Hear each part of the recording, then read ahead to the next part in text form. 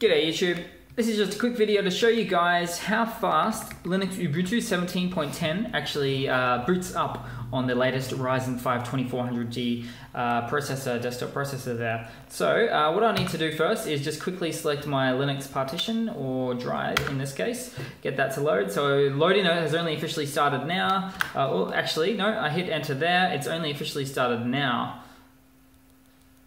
And let's get this to load. Okay, that was something to do with updates from a moment ago. It should have actually been quicker, but that's about it. Basically, it just takes 10 seconds to load. What we could do is go that little bit further. So I'll type my password in. Now bear with me as I am using one hand to hold the camera and I'm probably going to get the password wrong.